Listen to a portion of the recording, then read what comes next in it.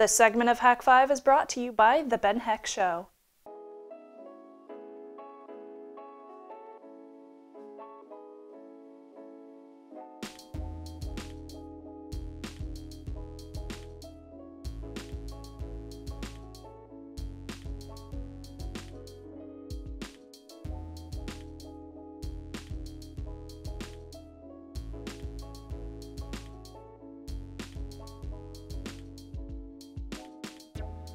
Do you want your computer to lock up every time you leave your desk? Or perhaps you're like me and you always forget to lock your Windows desktop when you leave for work in the morning and you have your PC open to anybody in the household. I do that all the time, yeah. Here's something to help. It's from SourceForge. It's this freeware called the Bluetooth Proximity Lock Utility, and its name says it all. It's a utility that locks your computer via Bluetooth once you leave the proximity of your PC. All right, pretty easy to get. First off, you need to download the .exe and install it on your Bluetooth-enabled computer, and I'll have the link in the show notes. You open BT Prox and you click the button right next to Use Device. Now, you should already have Bluetooth cut on whatever you're going to use, whether that be a Bluetooth mouse or your cell phone, although it would look kind of funny if you were walking away from your desk with a Bluetooth mouse, wouldn't it? That'd be kind of obvious. So you turn on your Bluetooth, like so.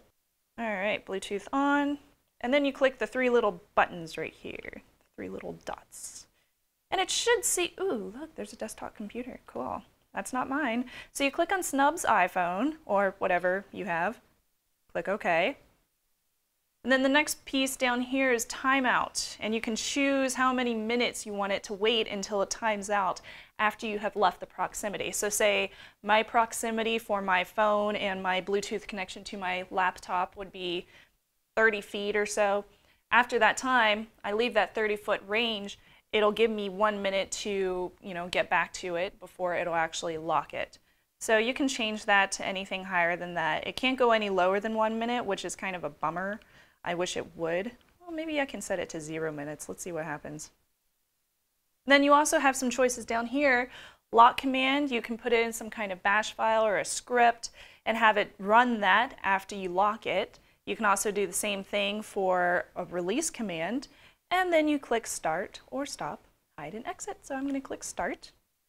So the next thing you're going to notice when you have this running is it's going to give you a little bubble down in the corner like my computer has here. Next to this orange icon, it says device found, device Snubs' iPhone is in range. And then as you leave the range of the Bluetooth BT Prox program, it'll turn red and then it'll say Snubs' iPhone has left the proximity. And it'll eventually lock after a minute. So if you have a rubber ducky or somebody that you know has a rubber ducky, this might not be a very good program because a rubber ducky can run in less than a minute and you could probably get owned, reverse shelled or what have you. And there's also a version for Linux though. Now this Linux version is called Blue Proximity. It's not the same program exactly, but this version will actually give you a choice. So you can change your proximity range from say 30 feet to 1 foot or 5 feet, whatever you want. So I actually think that the Linux version would be a lot more helpful, especially in a secure environment. So, what do you think? Email me over at feedback@hak5.org, or you can comment in the section below. Coming up soon, we'll be answering your viewer questions, but first, let's take a break and then check in with Darren for the nibble. Join modding wizard Ben Heck and friends as they build and modify a host of amazing community-inspired creations. Be sure to watch the new episodes of The Ben Heck Show every 2 weeks right here at revision3.com/tbhs. Are you tired of lugging stuff around airports? I know I am. In the latest episode, Ben builds the robot luggage with the help of Jesse Robinson. Go to element14.com/tbhs to find out how you can enter to win Ben's latest build from the show. Wait a minute. I'm not Darren. Well, anyway, I have a nibble for you guys this week. This one comes from Phillian. He sent in the Windows 7 Logon Background Changer, and it's super easy to use. You just go over to the link in the show notes that I have down here, and you click download. And you download this cute little program. Let me open it for you real quick. All right, so this is the Windows 7 logon background changer. You can change the settings up at the top so that other people can't log on and change the background as well. It could just be you, the administrator. You can also go over here and choose a folder if you don't like all the ones that they have built in at the bottom. You know, rainbows and butterflies and crazy, creepy cartoon characters that are built into Windows 7. I don't know about all that stuff. So I chose a different folder. I'm going to use my cat. And I can choose a picture.